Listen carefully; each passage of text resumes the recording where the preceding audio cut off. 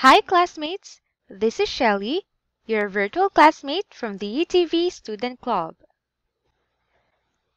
Ang instructions ni teacher, kailangan mo daw mag-present ng lesson as part of your reporting activity.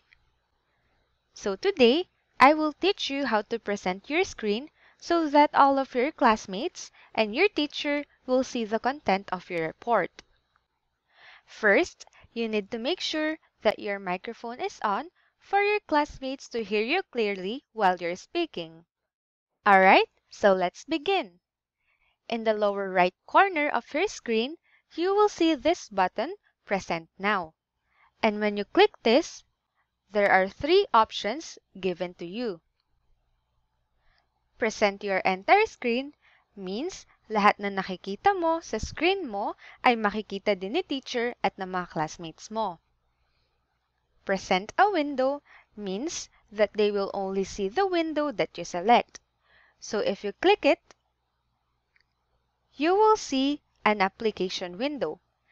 Pipiliin mo lang dito yung specific na screen na gusto mong i-present. And in your case, you will select the presentation of your report. Important note, Google Meet will show all the active windows on your screen. Last option is Present a Chrome tab. This is for those who are using Google Chrome. If you click this, lalabas sa screen mo yung mga Chrome tabs na naka-open sa'yo. At pwede mo din ito i-share kay teacher at sa mga classmates mo. Now that you're familiar with the three options of Present Now button, let's demonstrate presenting a window. So ang sabi ni teacher, you can now begin your reporting. Just select your presentation and click Share.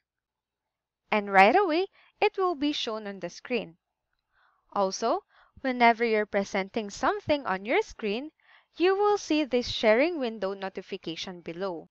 And for an important reminder, if your camera is on while presenting your screen, you will still be seen by your classmates and teacher. So kapag ayaw mo na makita sa camera habang nagre-report ka, you can just simply turn off your video. Now, let's go to the window that you're sharing. So itong window na ito yung nakikita ng iyong mga classmates. You will know this through the sharing window below.